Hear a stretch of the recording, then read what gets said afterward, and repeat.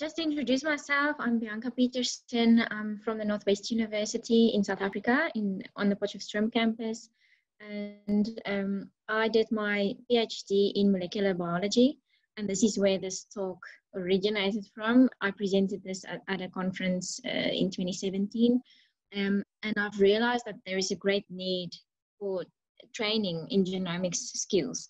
So I want this to be a discussion between all of us. So I won't be doing, I won't be sharing the presentation on screen now, but the link is in the Etherpad, and Angelique also posted it in the chat. So you're welcome to have a look there. The theme of that presentation was teaching people how to fish. So the idea behind that title was that if you send your data to bioinformaticians or companies to do the data analysis for you, and with data analysis, I'm referring to next-gen sequencing data. If they do it for you, you never learn how to do it yourself. And that is like giving someone a fish. It will feed him for a day, but they will need to come back for more when they're hungry. And the same with the analysis. But if you teach them how to fish, if you teach people how to analyze the data themselves, then you build capacity. And that is the idea of the Carpentries as well, is to build computational skills capacity. So who of you have done big data analysis, specifically NGS? Or are you interested in doing that? A little bit, Belinda, Janetta as well. Toby has a green sticky here in the chat, so he agrees as well. Yes, and Abhinav? Not sure. Okay, so so I just want to share the initiative we had at our institution to try and build capacity. So in 2015, Anelda van der Walt, many of you might know her. She's really active in the Carpentries. She's also a trainer. She started a study group at the Northwest University to assist students and supervisors with NGS analysis because they came to her for some help. She has background in that. She's done that for, I think, 14, 15 years at that time. And she realized at that stage that we did not get any formal training at our institution, not in undergrad programs or even postgrad programs. So the students and the supervisors were at a loss. They didn't know how to analyze the data. For my PhD, we decided on an NGS project. At that time, I didn't have a clue what it was, but I said, yes, let's do a PhD. And both me and my supervisor did not know what to do with the data. So anyway, the study group that she started, they met bi-weekly. It was an informal meeting bi-weekly for 2 hours where they kind of exchanged ideas and told each other about the project and how they analyzed the data at that stage. And then she decided to host the first software carpentry workshop at our institution. So that was in November 2015. Or was it December? November, yes. So then we did a software carpentry workshop where we covered Unix, Git, and R. I was a participant and I felt completely lost. I cried on the first day. I cried because R was so difficult. I did not understand a thing. And I thought, okay, well, I just have to get someone to analyze my data. There's no way I'm going to do this myself. So in any case, after the workshop, the study group continued to meet every 2 weeks.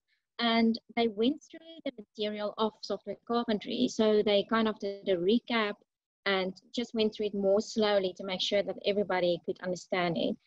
So it was a post-workshop learning environment, if you can mention it, or call it like that. So then 2 months later, it was early 2016, the people in the study group decided to enroll for the Coursera Genomics Data Science specialization. They refer to that as MOOCs, that's open online courses. So Coursera is only one platform, and there are several others. I will post them in the Etherpad. If I can just quickly think, it Get Smarter is another one, and I think edX is also one, and I think there's another one. Data Camp has a lot, but I know the Carpentries don't endorse them anymore because of something that happened there, violation of code of conduct. And but yes, so Coursera is also one platform, but there are so many free online learning tutorials available. You don't even have to pay a cent to learn, especially for R. So we enrolled for this specialization and we finished one module per month. And we came together every 2 weeks for 2 hours and we discussed that module. And if somebody had some trouble finishing the module, we helped each other. So that was really great working as a group. We didn't feel so isolated and helpless.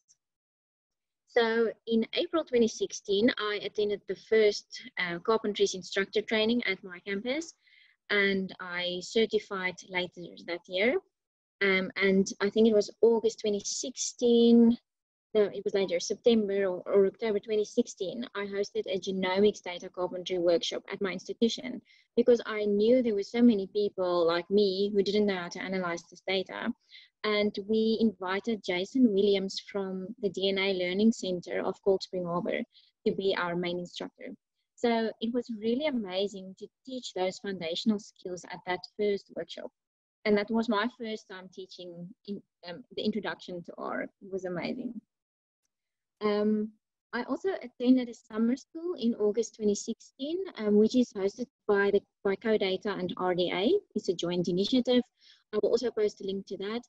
It's a 2-week school where they teach open science, research data management, and data science skills. So that is Unix, Git, R, or Python, as well as machine learning and neural networks. So it's really, it goes from the start, like how you collect your data, everything up until publishing. It's really an amazing summer school. And we will be hosting an online summer school next year. We are currently planning that, potentially for May 2021. So I want to share all these resources with you guys if you know of people that would want to attend this to learn these basic skills. Just to come back to the NGS. So, you know, we are living in an environment that's constantly changing. The technologies are advancing so quickly. And for people like us in life sciences, we don't get that formal training in computer science or programming, but we need to know how to analyze big data. Even if it's life sciences, we work with big data. And one way of learning these skills is to attend workshops. But to do that, you need funding, and there's not always funding. And with the current pandemic, you can't go to workshops, but at least we can do online. But all of us know it's difficult to attend like a 5 to 10 day, full day workshop or summer school at the moment. So just see. And then most institutions don't have permanent bioinformaticians. I know that we don't have one at our institutions. So we rely on postdocs that come to our campus. Hopefully they know how to do this. And then they work on projects, but when they leave, there's still no capacity. And that's not sustainable. So that is why the study group tried to learn these skills so that we can build capacity. So that when the postdocs leave, the senior students will know how to do this. And then they train the junior students. And in that way, the supervisors also learned in the process. But after workshops, I've also seen, after carpentry workshops are amazing and people feel so empowered, even with the summer schools. And then when they go back home, they feel so isolated and they don't necessarily have the resources to continue with the analysis. So they are not familiar, or they don't know if they have infrastructure like an HPC, a cluster or a cloud, or those types of platforms that you need to analyze big data, and they feel completely lost. And they don't have the support, especially if let's say I'm the only one attending a workshop, I go back home, there's no support because my peers did not attend it with me. It's very difficult. And I tell you this from experience because I was the first one to attend and I did not have that support. So Arnalda really helped me a lot in that regard, pushing me to learn new things, and I will forever be grateful to her. And then the other thing also is that sometimes there are resources available, but we are just unaware of them. And that is really a pity. Like I was looking at Amazon, like AWS, and also the CHPC infrastructure that we have in South Africa. But I didn't even know that we had a local HPC on our campus. Like I did not know about that. Only the engineering people knew about that, and maybe the computer science, but I don't even think they did. I think only engineering used the cluster. I wasn't aware of that because I'm from life sciences. So I just want to recap. So what worked for us? It was attending a carpentry workshop in the first place, just to get the basic skills. And I mean, all the material is online for free if you want to work through it yourself. But with the online carpentry workshops, it's so easy to attend a workshop. You don't have to travel, you don't have to pay. It's really nice. And then the MOOCs, the massive open online courses. As I said, I will paste those platforms there, but Coursera is one of them. And then study groups. Don't underestimate the power of study groups. Just meeting informally for an hour or two every week or every 2 weeks, even if it's online now, just discussing like, I'm struggling with my code, I'm trying to do this in R. And then somebody else might say, oh, I read this in some tutorial, let me send it to you. Just that little bit of help, it really helps a lot. And then, as I said, open lessons and training material on the internet. There's so much. And I mean, if you post to the Carpentries mailing list, people are so happy to share resources all the time. That's all you need. And then it's a great idea to partner with other institutions such as eResearch. They can tell you about resources such as an HPC that you can use, and also they might provide training on how to use it as well. And Mozilla Science Lab, they supported us with a study group initially. We continued by ourselves later on, but they have this whole study group handbook. I will also paste that in the Etherpad in a minute, where they tell you how to make a website and how you can run study groups. There are several formats. We called our study group Hacky Hour, Genomics, Hacky Hour. But afterwards, when I read the description, it wasn't applicable. Like hacky hour is when you meet like at a bar or a pub or something for an hour and just informally discuss. But we had like 2 hours, everybody with their laptops. I usually baked cupcakes or muffins or something, you know, just to keep the morale up. But yeah, that's what we did, and that's what worked.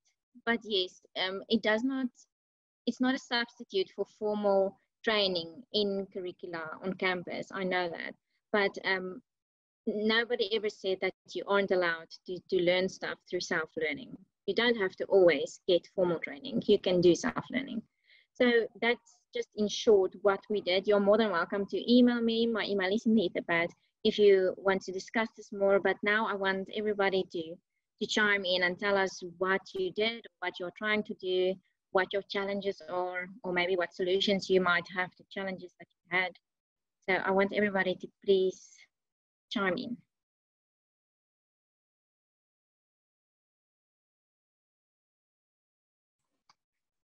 Yeah. It's Belinda. Okay, so I am part of a molecular biology, microbiology group. So I study bacteria that live on plant roots for my PhD at the moment. And I'm lucky because my research group has a bioinformatician, and we have our own servers, which is awesome. We have an e-research team at my university, and we have a Carpentries institutional membership.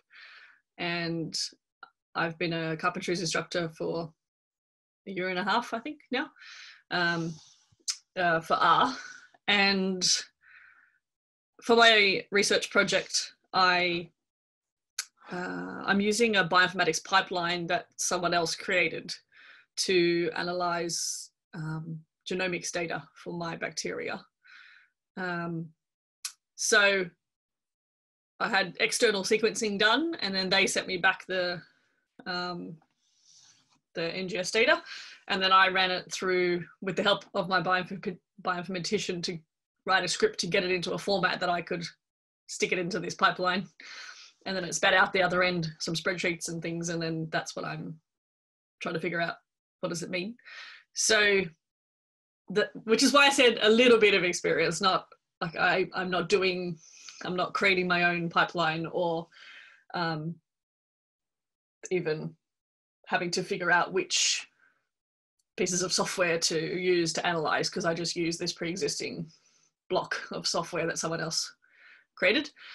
But I'm interested in how do you do it if you don't have a pipeline? So my specific type of sequencing that I'm using is a specific named technique where you need these kind of input sets of data from your wet lab experiments, and then that will run through this pipeline. But if I had to do other types of genomics data analysis, I wouldn't even know where to start.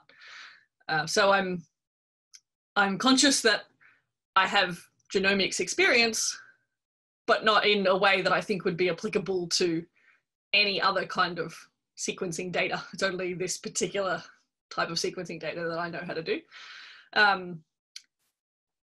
Yeah, so I'm interested in how do you build up a group. Now we're lucky at my university, we have an R users group. So we have a Slack workspace and a monthly, 2 meetings a month where we have, one of them is a help session. So you can just go along with a problem and say, I'm trying to do this thing and I don't know, and someone can maybe help you, I'm not sure. And then another one, the other meeting in the month is a workshop, which is, it's a volunteer run thing and everyone's volunteering to present at that workshop. And we cover everything across the entire campus, like all faculties are part of that users group. So definitely not genomics specialized at all. So because I'm in a group that does a bit of genomics and omics work in general, there are, like you say, there are some senior people in the group. Well, we have a bioinformatician, so that's, I mean, that's probably more than a lot of other groups have.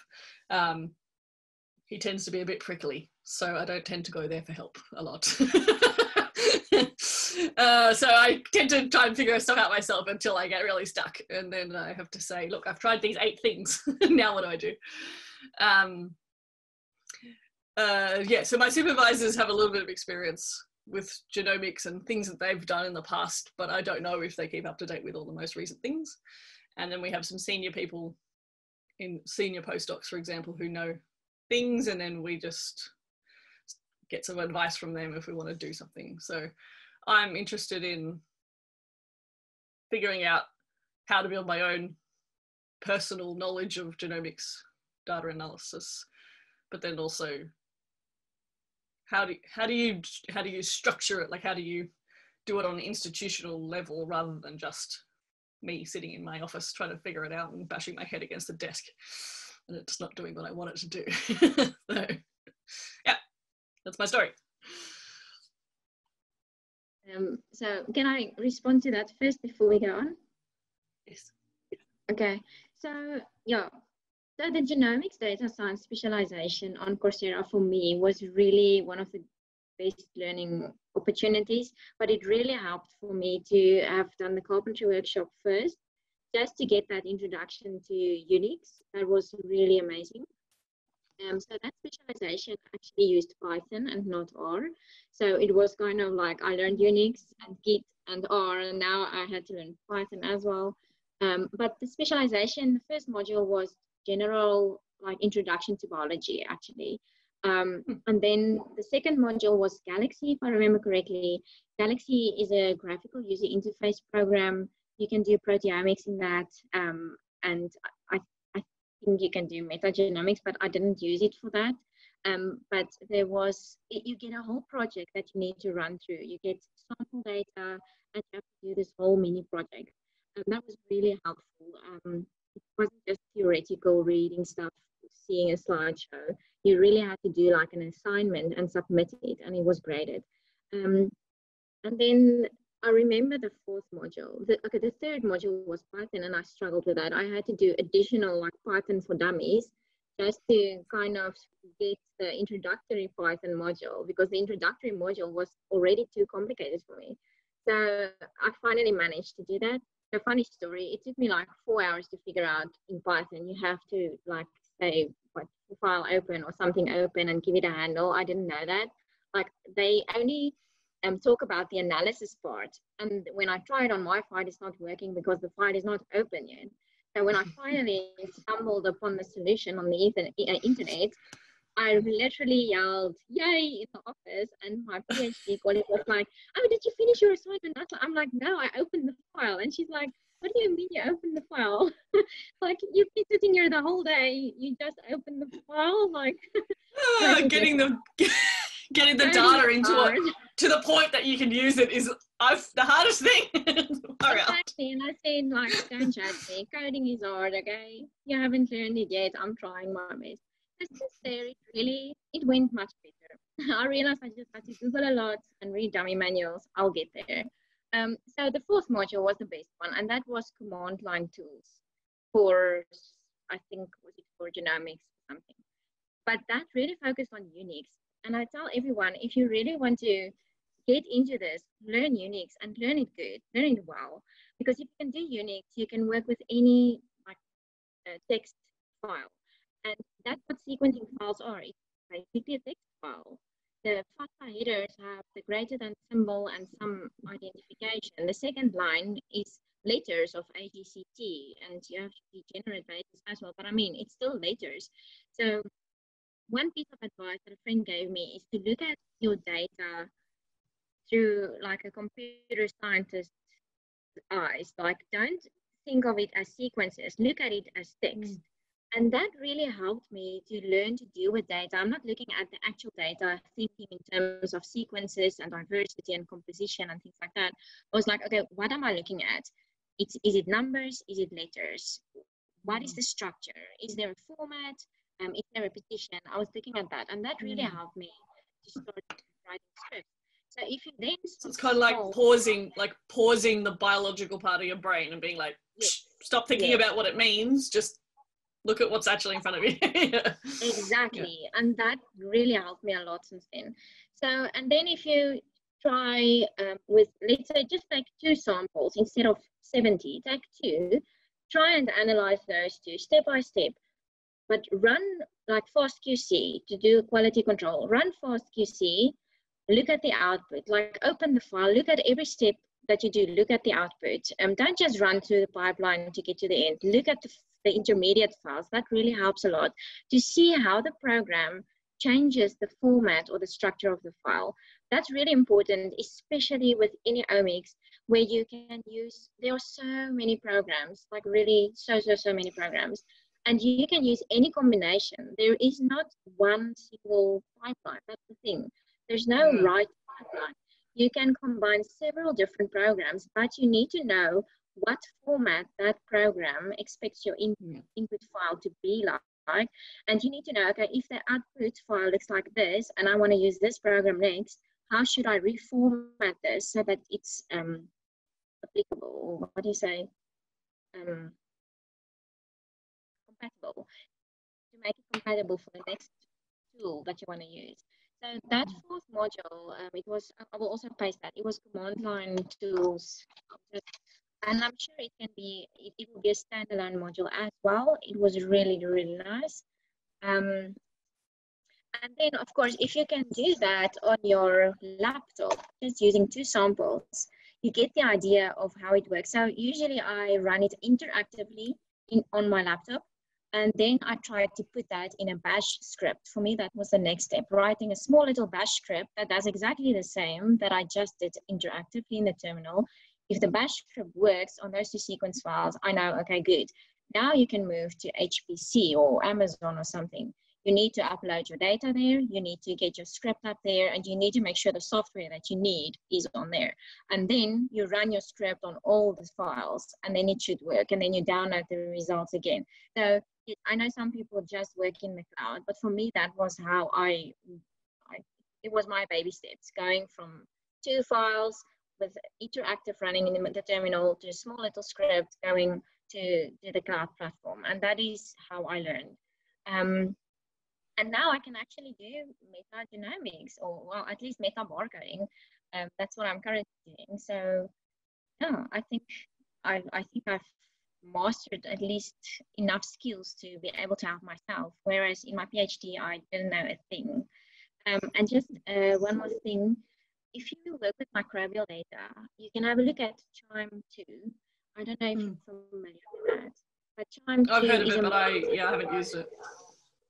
Well, CHIME 2, let me just paste the name in the chat quickly. It's weird spelling. CHIME 2 is really amazing. So Initially, the postdoc that was at our institution with some bioinformatics skills, he looked at QIIME, just QIIME 1. There was no QIIME 2 at that stage. And it worked really well. And he started teaching the junior students.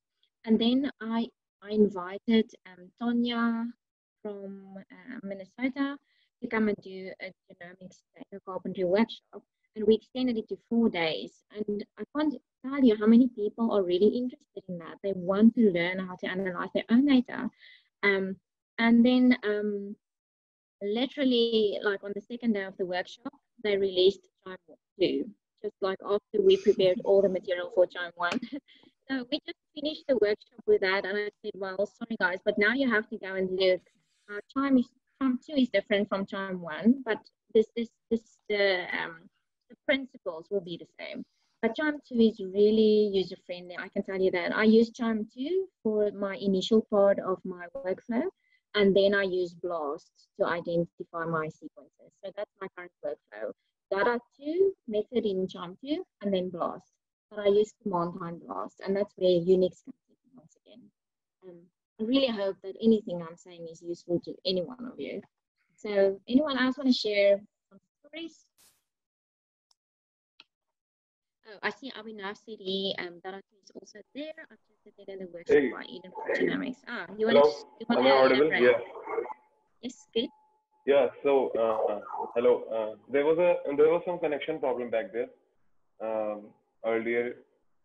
So I'm going to start my master's studies at Ghent University in September, and I did my bachelor's in bioinformatics.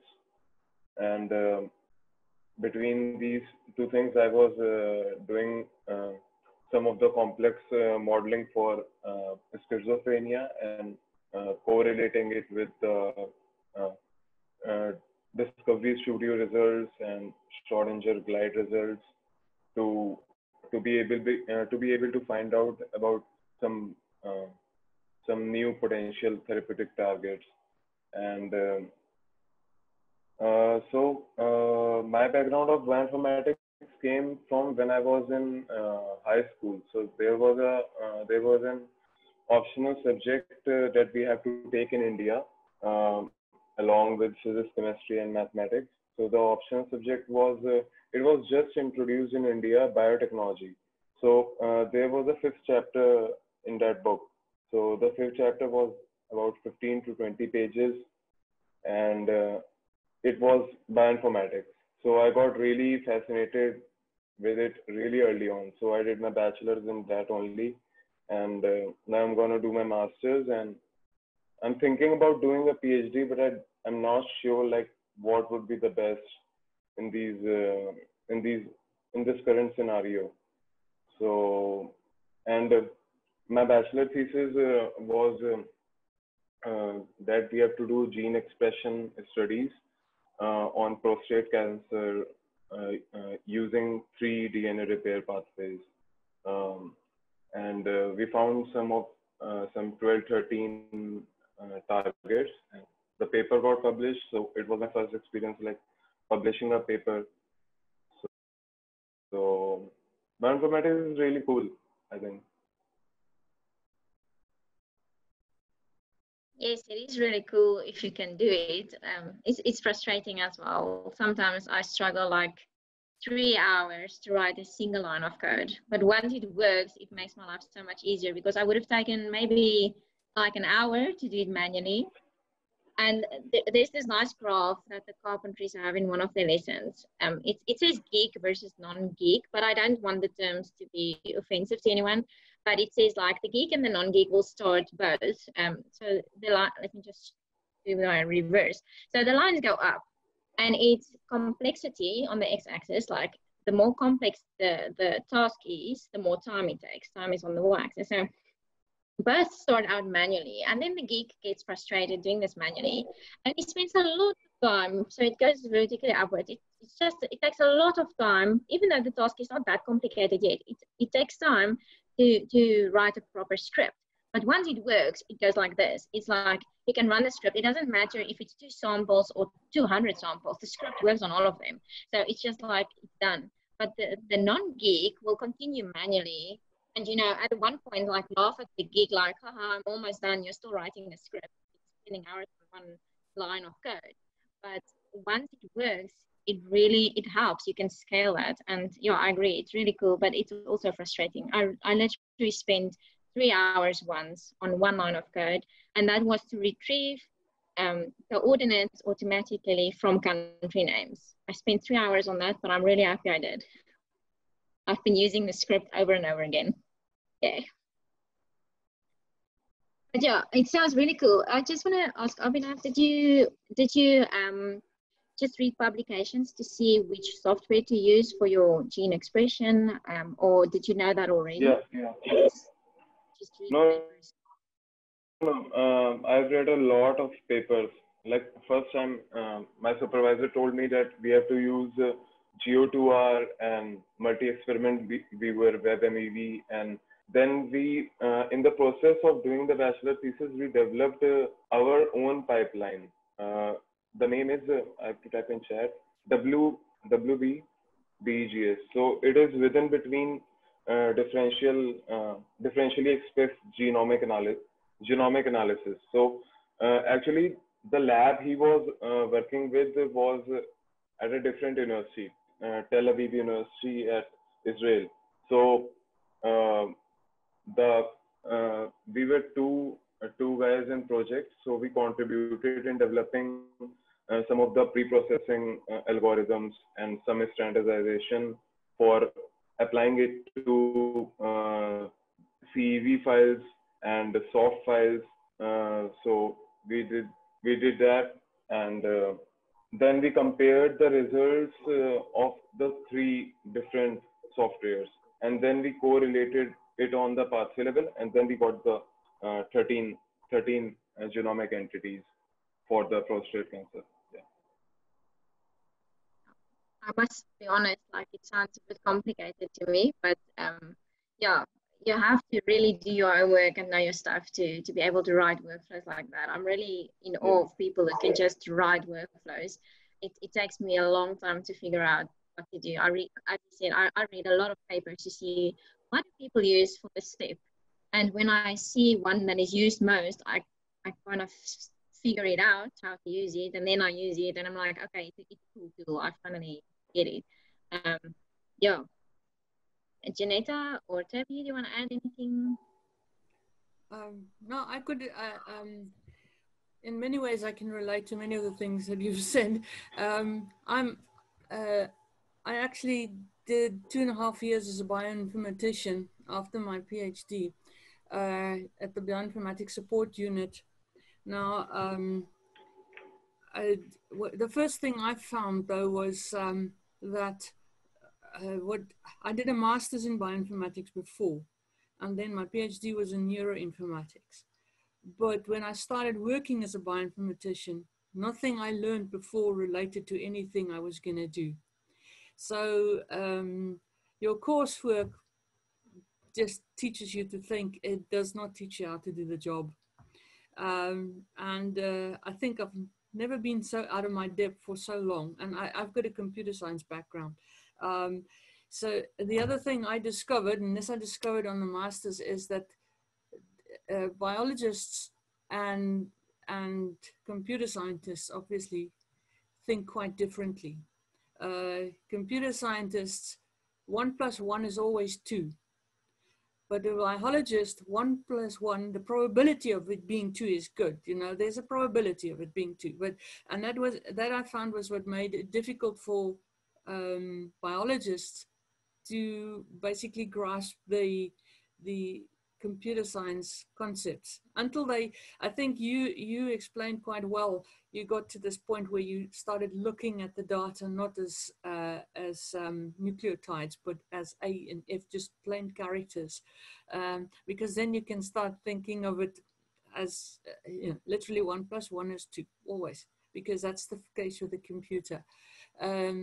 And yes, I think also it depends on very much on what direction of bioinformatics you're going to work in, because there's proteomics, there's metabolomics, there's whatever omics you want to think of, and want to make up and can think of. And if you learn the one, you don't necessarily know any of the others. My work was mostly focused on differential expression analysis. But that doesn't mean I know anything about proteomics or any of the tools that they use. And so, yeah, I think a lot of what you do depends on where you land when you start applying the stuff. The last thing I think, and I very much agree with you, is that there's quite often no continuity with tools. People will build something, then they leave because postdocs hang around for 5 years, if you're very lucky. Otherwise, it's 1 or 2 or 3 years. And I don't know if it's a thing yet in South Africa. I now work as a research software engineer at the Newcastle University. And the whole idea of that is to actually teach also people from humanities and biology and so on to start using tools like Git to make it more permanent and more accessible for future people so that we have something to build on. So I think that's a big thing to get people to start using, and that's where Carpentries, of course, is amazing, because I'm also working with a group of engineers, and engineers are not, although I kind of thought of them also as technical people, they're not computer people. They stick everything into a million different directories for every version, for everything. There's a directory rather than using Git, and it's a battle to convince them to use Git.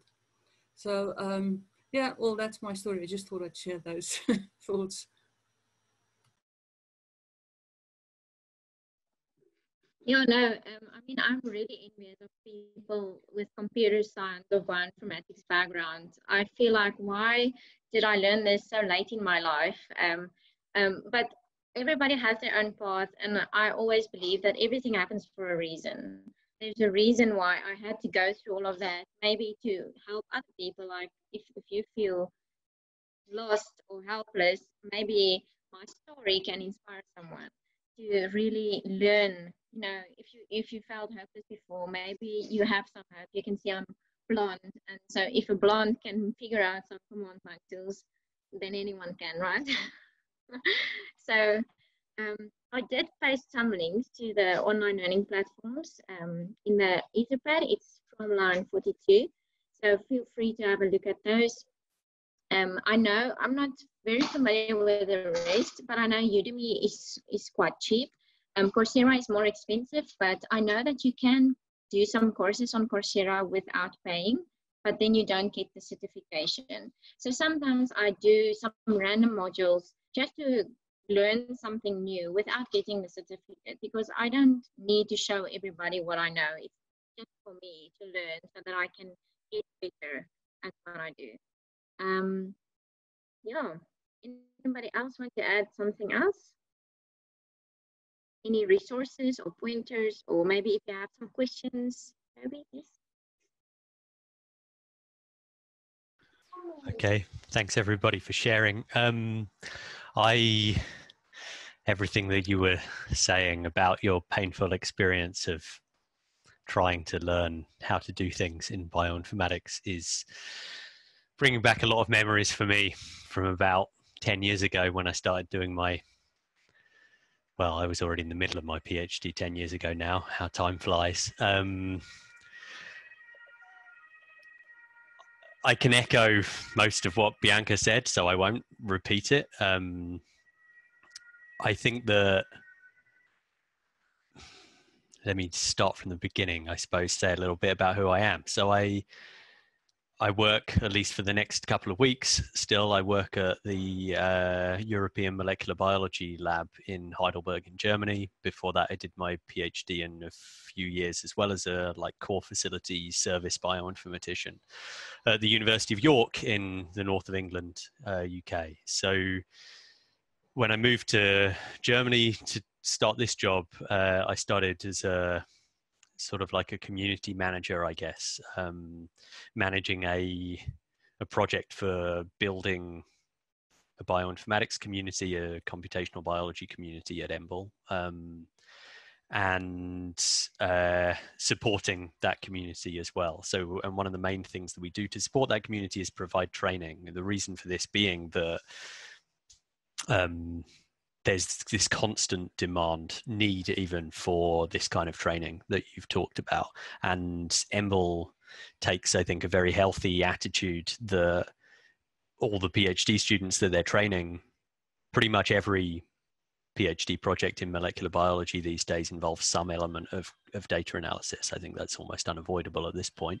And they want those students to be in control of or responsible for every single step of that project. So they might not actually do the things like press the big green go button on the sequencing machine, but they need to have at least understood all of the steps in that process to get to the point where they've generated their data. And then again, afterwards, they should perform their own analyses rather than letting somebody else do it, because it's a fundamental part of the research process. And it's not, the point of a PhD is to train you to be a research scientist, or at least that's what EMBL would like all of their PhD students to end up being, as much as we know that that's probably not realistic in the long term. And it's difficult to believe that you can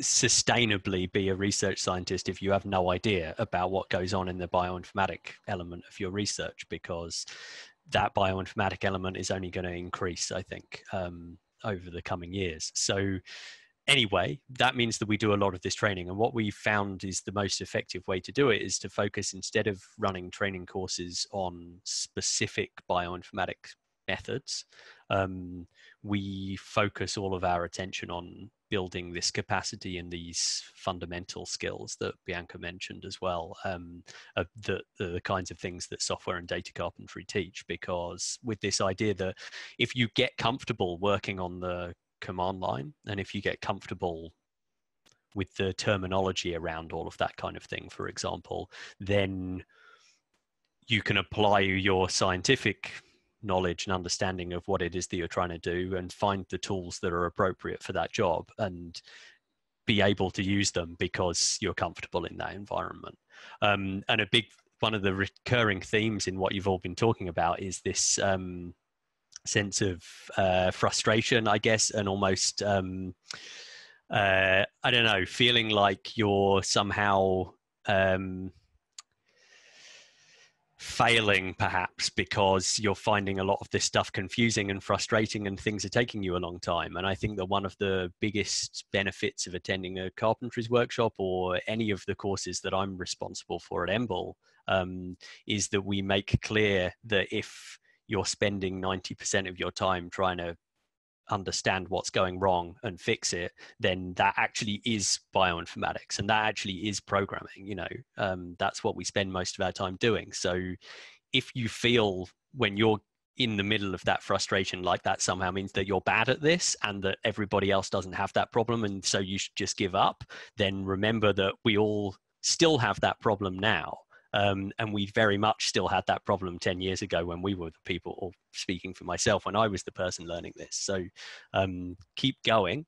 But also, the reason why I do what I do is in the hope that we make this a little easier for other people than it was for me when I was struggling through all of that.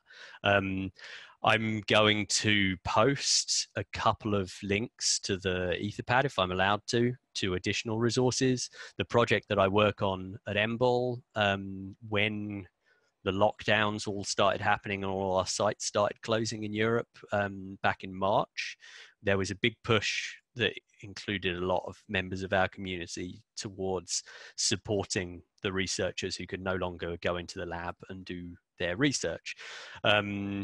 And the way that we were able to do that was by providing them with recommendations for where they could go to find online learning resources and things to at least develop their computational skills while they're not able to carry out their, what they call wet lab research, I guess. So I'm going to post a list to the link of resources that we put together there, like recommended resources from the community. This is not It's not to say that any other resources are not recommended. It's just that this is what we managed to collect together in a short space of time. And then I was also recently at one of the meetings of the Bioinformatics Hub of Kenya initiative, which those of you based in Africa might have heard of. And there I was asked to talk a bit about advice for people who are starting out learning bioinformatics. So I prepared some notes for that are still in this HackMD that I've posted onto line 55.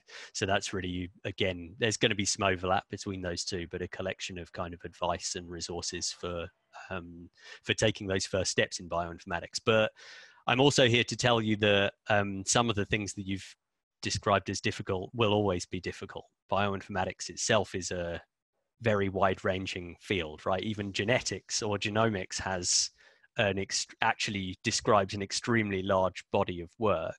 And so it's not really realistic to expect that if you learn to work on the command line, you're then able to do everything in bioinformatics instantly. But at least if you've got those skills, you should have what you need to then be able to instead only struggle with understanding the scientific aspect of it, rather than also trying to understand the technical like domain in which you need to work as well. I'll stop there. Thank you, Toby. Thanks for sharing the resources, and that's what we need, right? I remember in January this year, just before lockdown and everything started, we hosted the first summer school in South Africa, well, or Africa rather, but it wasn't South. No, there was another one, but anyway, it was South Africa. And I remember the one girl said, like, where do you start? Like, there are so many tools and software. Where do you start? And my advice to her, also from personal experience, was just start somewhere. I made like a to-do list. So first of all, it's like academic, because I'm also doing a postdoc fellowship at the moment, so academic, and then volunteer work, so Carpentries and the Co-Data RDA summer schools, volunteer stuff. And then lastly, I have like a personal wish list. And every time I see something nice, like a tutorial or a webinar or something, I post it there to my personal to-do list. And I try to do at least one thing on each list every day. Like I would do work on a manuscript for academic purposes, do something for Carpentries, like teach a host a teaching demo or something, or just even read a blog. And then for my personal wish list, I would just go through a small tutorial or even just a part of one tutorial, just to learn one new thing. And then I try and incorporate that one new thing when I do data analysis. And the way that I kind of forced myself to learn R better after the carpentry workshop was to do everything in R. I decided, like, from now on, if I want to do something and I know it can be done in R, I will do it in R. It was really frustrating in the beginning. Like, a colleague would ask me to just, like, assign various group numbers to students so that he can divide them into groups, because I don't know the students, so it's not, you know, it's a fair division. And I was like, well, I'm sure there's a way to do this in R. I spent quite some time. I know I could have manually entered numbers randomly in Excel. I would have been done in 5 minutes. I spent some time in R, but I figured out the code and I did it for. And now, whenever he asks me to do this, I just run the code again on his list and I send it back. And it was the same colleague that I did that one line of code, the geocoding. He wanted to make a nice map for a conference to show where participants came from. So he had a list of countries and the number of participants from each country. And that's all he wanted to show on a map. And I decided, like, I'm not going to manually put some pins on a map or use OpenStreetMaps. I'm going to do this in R. So I had to figure out the map part and also the geocoding part. So I spent like 2 days on that. But now I use it for anything, like how many languages are spoken in countries, or in which countries, how many number of, how many people has COVID, because I have the map and I have the numbers and I can do geocoding. So it's really amazing. It can apply to anything. So I decided to do everything in R, my presentations, my calculations, my graphs, everything. And that really forced me to learn R. And like Toby said, you want to really focus on the biological stuff. You don't want to struggle with the technical stuff. But through struggling with the technical stuff, I've really come to understand my data much better. I realized with the graphical user interface tools that I previously used, I kind of just ran through the process. I know the input and I see the output, but in between, I didn't really know what was going on with the format of the data or how it changed.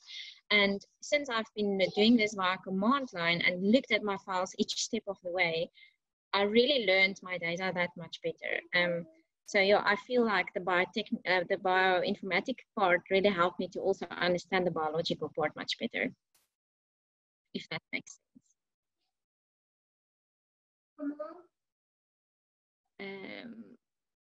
Anyway, and I mean, I've mentioned that R has this problem of stepping into dependency problems.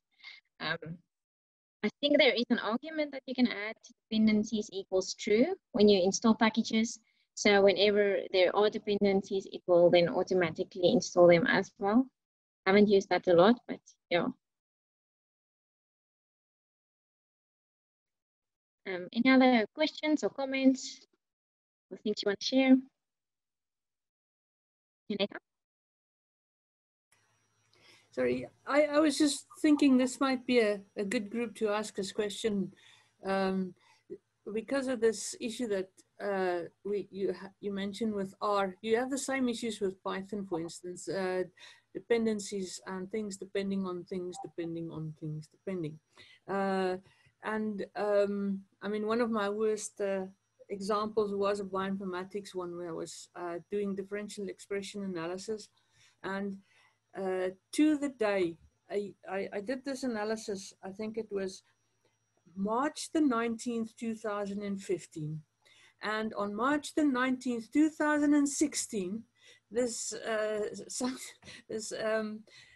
scientist came back to me and said, oh, we want to publish now. Can you just give me these figures and stuff again? And of course, this is now a year later. And I did save all my scripts, everything, it was in Git, but of course nothing would run because in that year, every R package mentionable, thinkable, whatever conceivable changed. So, and when I did eventually get it to run, the results were different because of course, as people update their software, they change the algorithms and it all changes. Fortunately, I discovered that I had that old work on my home PC, on my home laptop, with all the old R packages and everything on it. And I was able to use that to run it again.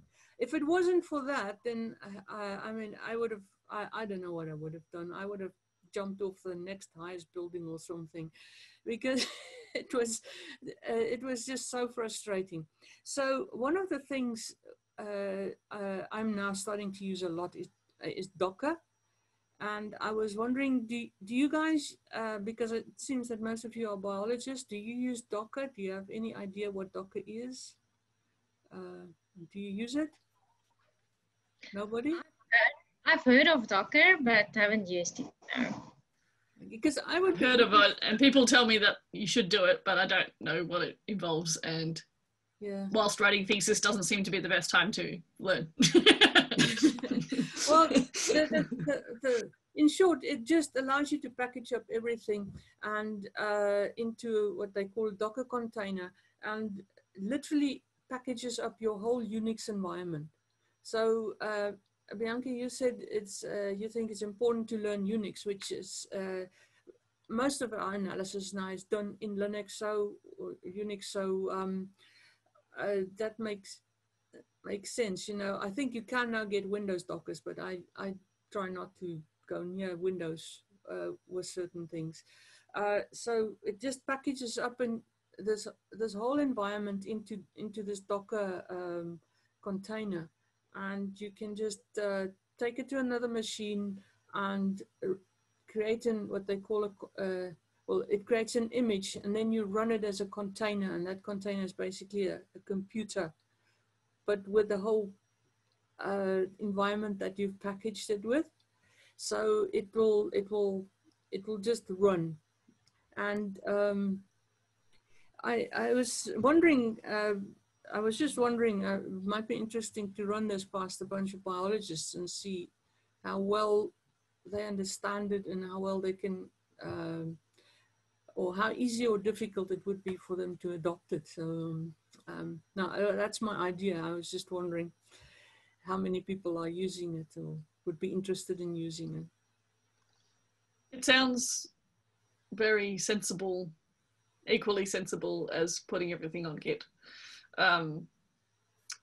So because you always have that problem of, oh, I'm using an old version, I'm using a new version. Even when you're just teaching Carpentries introduction to R, like I'm on a different version to the new students who've just downloaded it and it looks slightly different or something like that. So it makes complete sense to me as to why you would do it. I just haven't invested the time to actually do it. So add that to the personal wish list, I think, Bianca. So if I put together a Carpentries-like, what do they call it? Carpentries-like course. Like a lesson. Yeah. Does something exist already? Is there like a, I mean, might be something out there that could be easily adapted. I haven't seen anything for Docker, so for Carpentries, but I've been thinking about it. So maybe I must put something together. And I'm sure it's not just biologists. I mean, yes, because this is about genomics. We're all biologists, but the people who tell me about it are, some are biologists, but some are like from ancient history and really any analysis you run anywhere, it depends on the versions that you're using and how everything interacts. So yeah, no, well, in the group that I work now as a research software engineer, we work across all faculties, and the whole idea is to give help to people who do not have a computational background.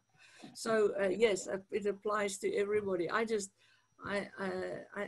Despite the fact that I was so out of my depth when I started with bioinformatics, I still have an affinity for it.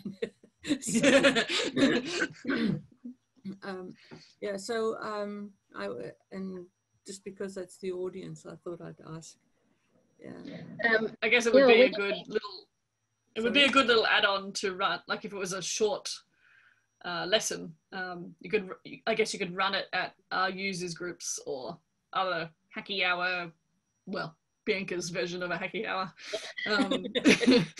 Yeah, it's like if it was a short little lesson that just took an hour or two to run through, then that way you could introduce a bunch of people to it where you didn't have to be a full Carpentries or something like that. Yeah, I mean it can get quite complicated, but I guess one can do an introduction to it all in a hour, 2.5 hours or so. Yeah. All right, I'll put something together, and then if you guys are interested, you can come and attend. Okay. Yeah, definitely, Janetta. I would suggest posting to the Carpentries mailing list, and ask there and tell them what your idea is, and if anybody is interested in collaborating, I think that will also help you a lot in putting material together. I think there are a lot of people working with Docker. And when you mentioned image, I'm like, oh yes, I do use that. Because Chime makes there's an installation for a VirtualBox if you're using Windows like myself. I install a VirtualBox and then I download a Chime image, and all the software that I need is already in that Chime image. So I didn't know that is the same as software. Is that the same? Did I understand not correctly? It's like one type of, just one type of. It depends on what image is it. Is it something like a VirtualBox or something that you're running? Because yes. Docker, okay, no, so it's not exactly the same. It's slightly similar. A Docker image is much lighter than, it's much smaller, much lighter than a VirtualBox. Okay. So the VirtualBox, you download the image, which is a similar concept, but I think the implementation is slightly different. Yeah. So okay. Yeah. Well, yeah, I think the Carpentries lesson is a good idea. That will help a lot of us. What's nice now is if you have Windows 10 Enterprise, you can run the Docker images, even the Linux Docker images. You can create containers on your Windows machine. I haven't done it, but some of my colleagues have, because I mostly work in Linux. I've got my Windows machine, but it doesn't have Enterprise, so I haven't been able to do Docker on that. But that's just my personal machine. So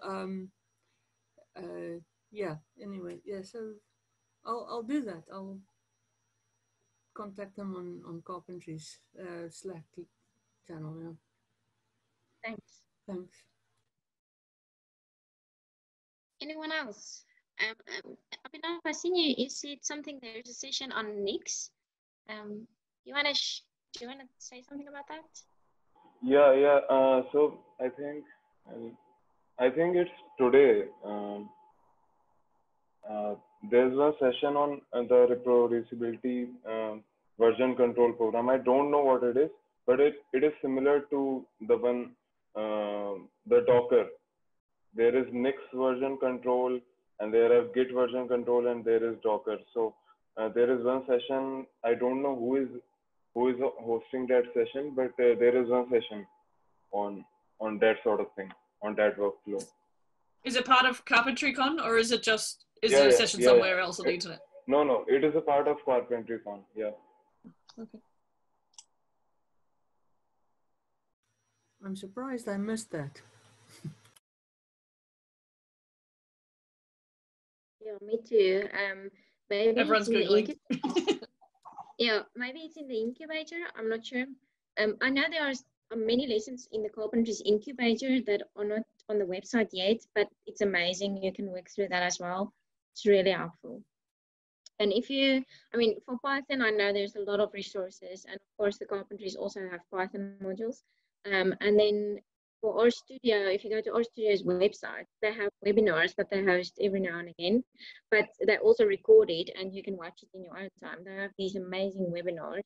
That has really helped me a lot as well. Okay, so I've now pasted the link for the NICS packaging. Let's see if we can just move that to the Etherpad. Thank you for sharing that. That's unfamiliar to me, so I will have a look at that. Yeah, anyone else? Feel free to jump in. I just wanna, I was wondering if I should share this or not, but yeah, I think I'm gonna do that. So while I was doing my PhD and feeling helpless, when I realized I didn't know how to analyze the data, we got a bioinformatician to actually analyze it. He spent a few months on it, but I don't think he really knew what he was doing. He spent like 10 months on it, and he resigned without telling me. And I thought he was still analyzing my data. And I had a baby, and he was like 5 weeks old. The same baby that kept interrupting a few minutes ago because he has a cold and now he's not allowed to go to school. So in any case, he was 5 weeks old, and I had this NGS data to analyze, and the bioinformatician resigned, and I was like, what am I going to do? And I went to another department to go and ask for some help because I really didn't know anybody who can do command line and analyze this data. And I ended up at a professor's office, and I told her my situation. I'm in trouble. I need to analyze my data because I really need to finish my PhD. And she said, well, if you don't know how to analyze your data yourself, then you're stupid and you should quit your PhD. And I was like, what? So, of course, I really tried not to cry, but I did start crying because I was really worried, like, am I really going to quit my PhD after like 3-4 years now? And that's when I met Analda and attended Carpentry and then did Coursera. So it wasn't just like a little help. It saved my PhD. Like really saved my PhD. And I think it saved myself because I wouldn't have been happy with such a huge disappointment in my life, like quitting a PhD 3-4 years into it. So as I said, the community, don't underestimate the power of community, like the Carpentries and study groups. It really helps more than you know. So yeah, I'm glad I didn't quit. It was a long road learning, but it can be done. And just reach out. I mean, I was really shy to reach out in the first place, especially after that comment. I didn't want to reach out at all anymore because I did feel stupid, and I thought I was stupid because how can I do a project without knowing how to analyze my data myself? But it happens. I realized, well, it's life sciences. way back when we only had like single sequences that you can do, you can blast them one by one and stuff like that, because it wasn't a lot of data. But times changed, technology advanced, and we need to now catch up on the skills. That's just the only way to go.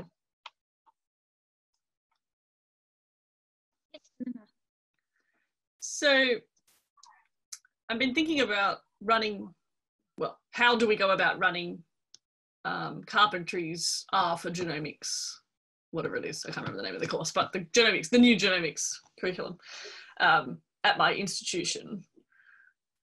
So I would think that I would run through that course myself, because like I said, I feel like I'm specialized into my particular box and not the generic, I don't know, way of doing things.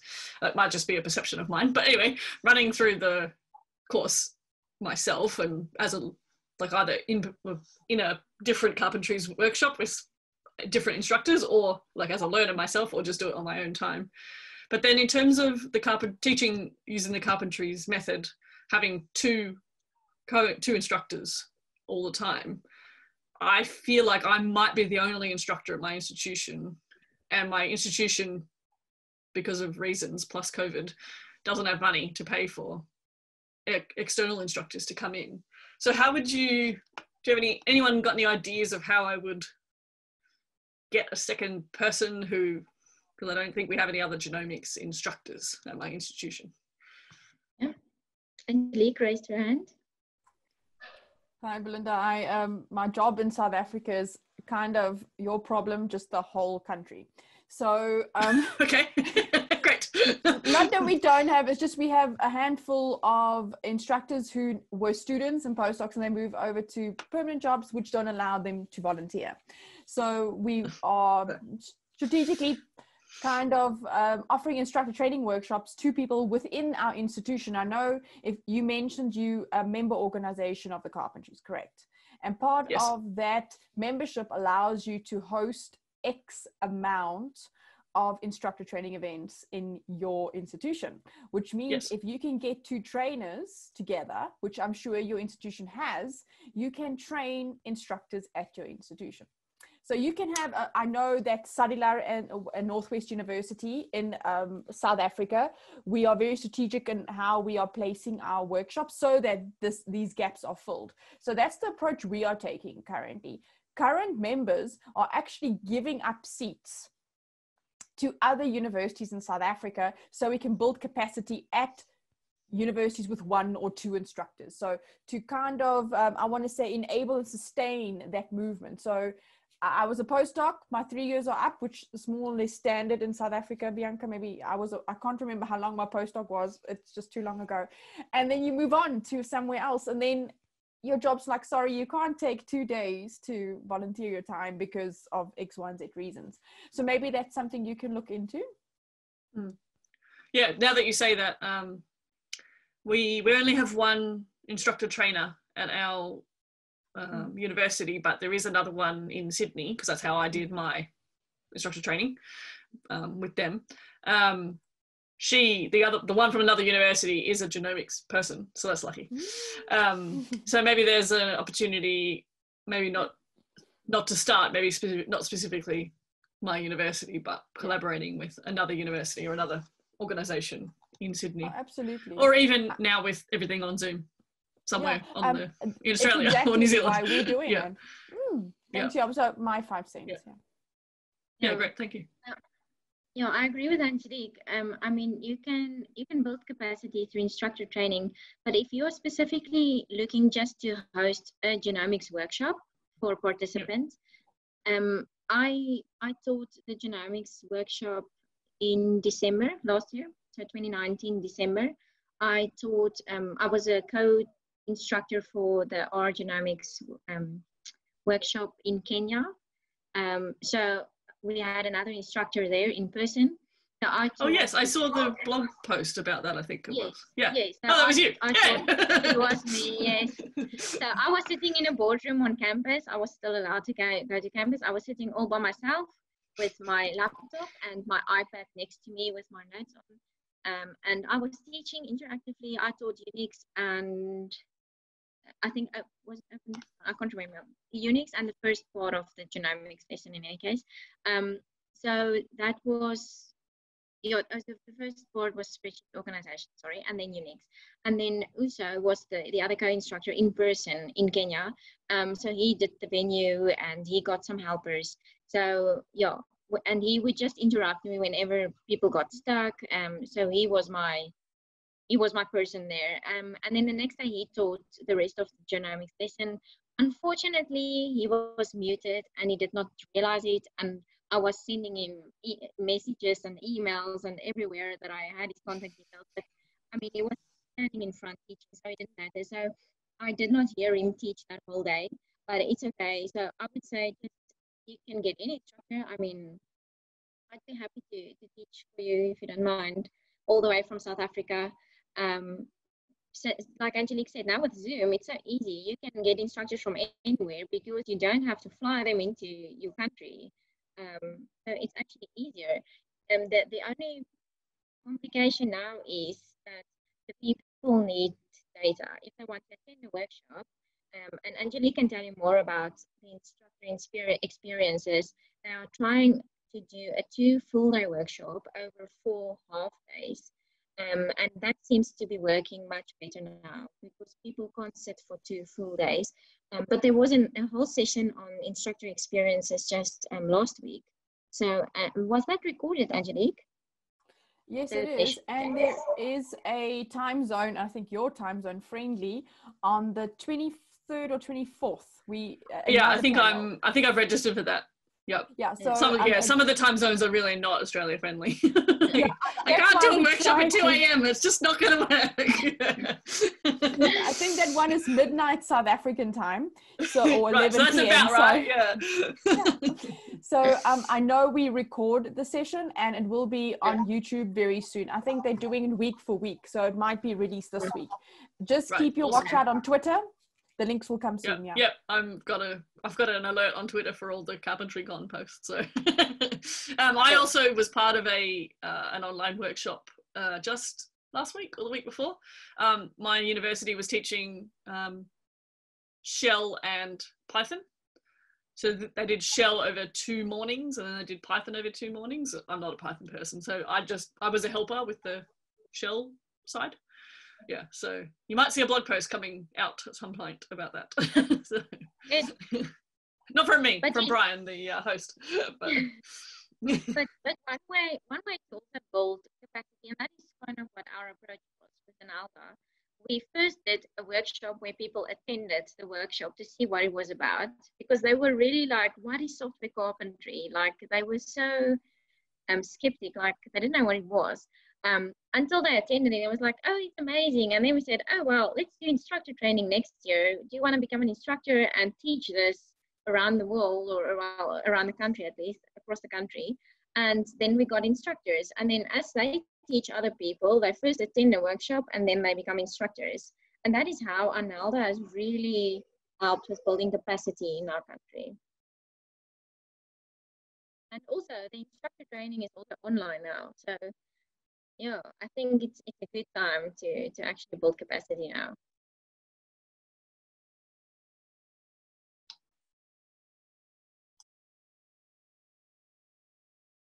Okay, so I don't have anything else to add. I mean, I can sit here and talk the whole day. You will have to kick me out. But feel free, if you have specific questions, you can email me, or Angelique. We'd be happy to give feedback. And then Abhinav just added a comment. I suppose it's similar to the concept of Coder Dojo. I'm not familiar with that. Do you wanna say something about that? So this is a worldwide organization who teaches kids how to code. Basically, they arrange events and all that. Just how to program, not to fear programming. Ah, okay. So it's similar to what Carpentries does. Yeah, it's a very very old organization, I think. Coder Dojo is for kids. Yeah. I run a Coder Dojo. Well, I did run a Coder Dojo here near where I live, but it's usually for, say, 5 to 16, 17-year-olds. Yeah. Basically, it's just a session where they come and you have, they call them sushi cards. It's a card with like a lesson on that they can work through. And they start with Scratch. You know the programming language Scratch? I don't know if you're, it's a kind of drag and drop of blocks. So they learn to program like that. And then eventually they can move on to Python. They can pretty much do what they want and they work on their own. Yeah, but that's Coder Dojo for the kids. Thank you for sharing. I'm definitely going to use it on my kids because I don't want them to ever go into a world without knowing how to code. Yeah, it's quite interesting because Coder Dojo, if they're under the age of 13, then the parents have to come with them. So you don't actively teach, you know, you actually just, you give them these cards and then the parents work with them through the cards. So the parents also learn. A lot of the time the parents also come and they know nothing. I've had grannies who know nothing. They come with the kids, they work through it and they learn computer concepts like that. Yeah.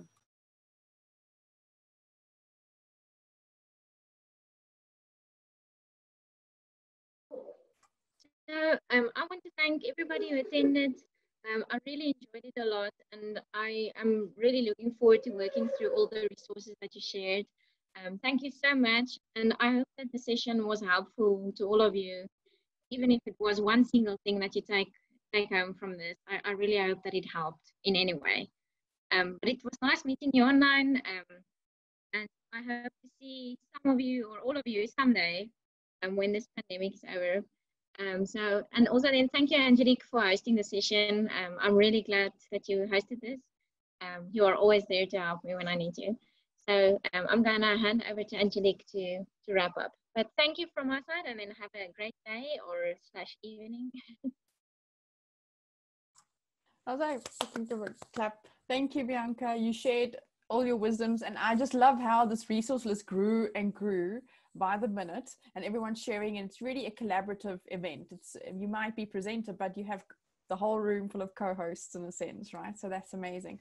Maybe a little tidbit from my end. I'm not a biomathematician or anything of the sort. I'm from social sciences, a degree in ed psych, but I had exactly the same problems you had. I came into a PhD and they told me, oh, this latent variable modeling, you know, it's something that's not done in psychology, and I'm trying to model a social ecology. Great, let's do this. And suddenly I just had no idea what M+ was, and I did not know what all these other terms and errors and stuff is. Oh, but it's regression, you know, they said it's just regression. But when I started the Carpentries in R and worked my way through the lessons, I became more confident in my skills on searching online as well. So I am taking your comments and your feedback, and I'm going to translate it into psychology terms and how I can use it in my own research. So I'm taking a lot away from today's session. Just a reminder, I pasted a link to the feedback survey. We would like to hear your comments, your suggestions for future events like this. And again, thank you so much for taking time and sharing your knowledge with us, because this is how we're going to grow the community, is when we really sit down and we discuss it.